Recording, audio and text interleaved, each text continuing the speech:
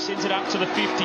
Through the hands that time of Foley. Allan, great awareness and great composure. Really exciting to be nominated. Obviously a week after EJ got nominated, which is great for the club, and just showing how much talent we have through the junior age group. I think it's just experience with the game, obviously now second season, and I think it just helps. Every week you learn new things and get that experience with a crowd as well, which can give you some anxiety, I guess. Anything can happen in the competition this week, and I think it sort of brings a bit more excitement for the end of the season. Obviously with no finals, it definitely feels like it's a final this weekend to get into the grand final.